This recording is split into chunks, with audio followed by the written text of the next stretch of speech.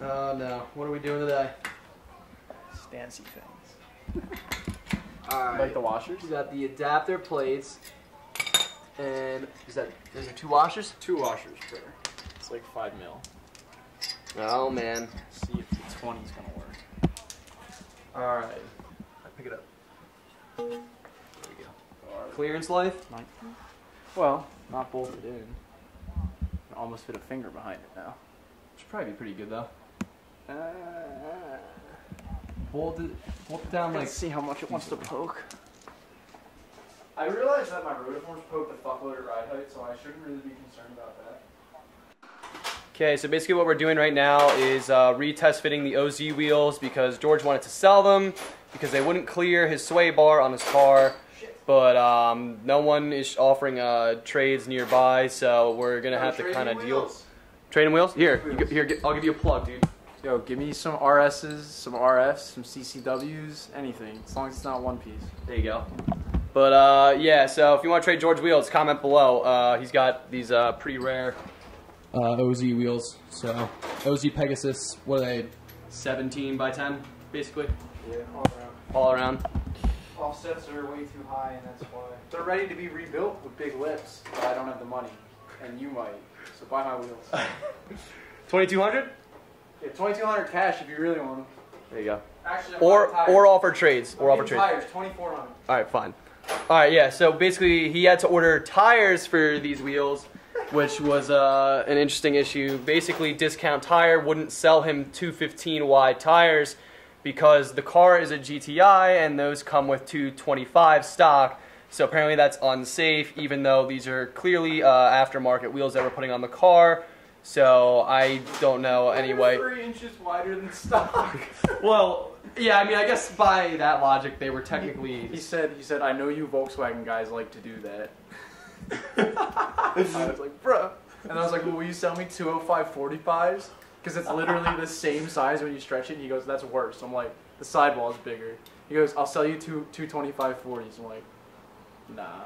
That's good. I reordered through them 20 minutes later. On eBay, mind you. Yo, they don't ask for what kind of car you have when you're buying on eBay. Well, I'll have these mounted Wednesday, hopefully. With the new tires? Well, I'll have the tires mounted. And then I'm going to order adapters tonight. Dude, I'm really excited to see how this thing looks.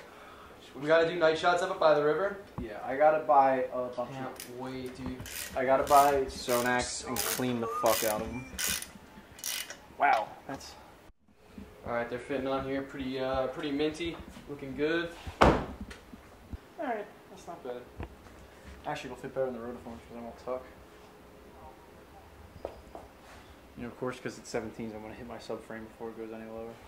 Which means if I keep them, I'm getting a section subframe. Fuck it.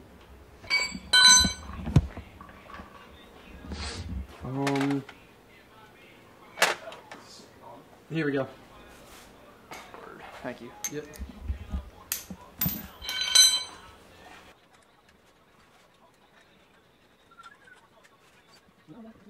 Okay, so I took my driver's seat out of my car. This is back at my house. I left George's, but you can see it's a mess. But why am I doing this? This seat has like terrible, like I can feel the springs in it, and you can't really see in there. But literally the foam has broken through all of like the metal springing, and so yeah, it's really not doing anything at all for me anymore. So I'm gonna try and replace that little flimsy pad with this fat piece of foam that I found in my garage. I'm just gonna cut it up and stick it inside. Well, hopefully that will work. Yeah, that thing's a mess. You can kind of see, yeah, you can see that one cutout right there for the. That's every little wire spring has broken through the foam, so this thing needs to be reupholstered bad. Okay, here's one piece of it. You can see the springs basically broke through at almost every point possible. I gotta get the top piece out now. It's straight up, just ripped straight off. Okay, so I got most of the foam out. Let's see. The wires right there. This stuff up here doesn't want to come out, but that's okay. There isn't too much spring stuff up here anyway, and it's like actually pretty in decent shape. down here was really starting to feel it in my back, and it was actually starting to hurt. So I'm just gonna try and put that piece of foam into the seat now. Okay, hold. It's a little flimsy thing. New. That's about an inch thick pad of foam. It actually went in pretty easily. Basically what I did was just rip this one out, and it gave me tons of room. I just went in here and was pulling the foam because all those little springs are in there, so it doesn't just go in freely. I had to kind of like wedge it in slowly and pull it up each level of springs until it was eventually in. I'm gonna test sit this now and see how it feels. All right, this car's dirty as shit. I'm gonna clean it out with this dust buster that doesn't really work that well, and it actually shoots a lot of stuff back out the filter side, but it's better than nothing, right?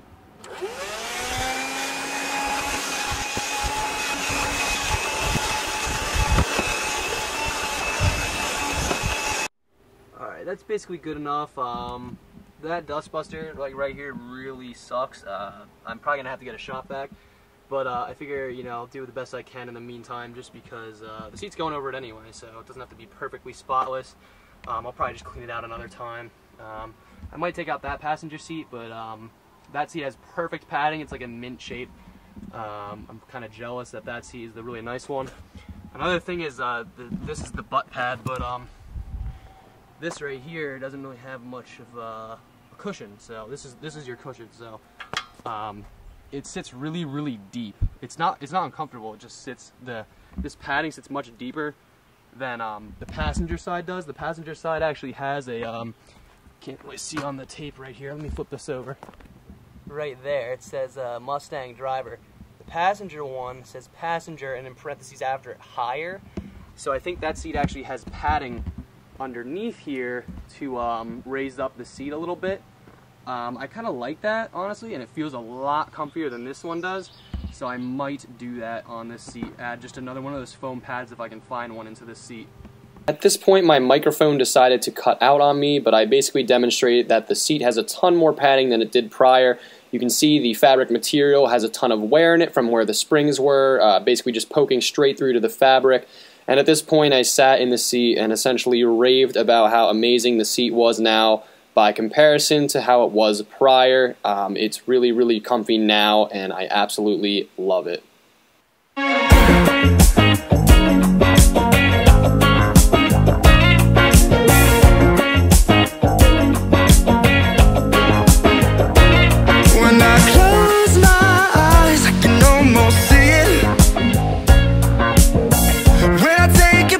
Right here you can see the mounting points for the back side of the seat.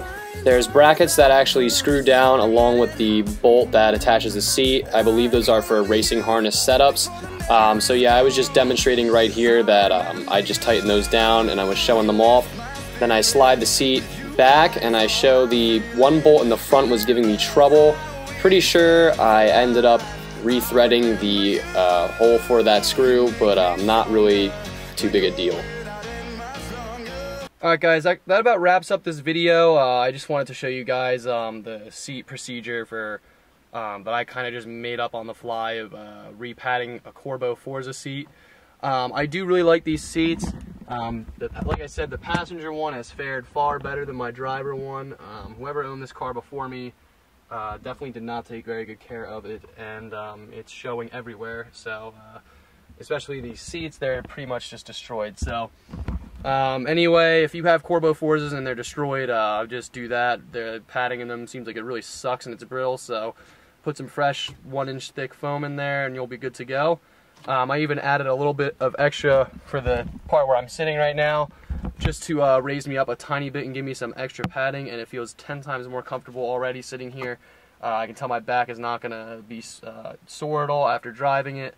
But yeah, these seats aren't perfect still. The mounting sliders, like the sliders, there's a piece missing, so they kind of creak a little bit and rock, but other than that, they've been pretty good to me, and now I can't wait to drive this car with the new padding in it.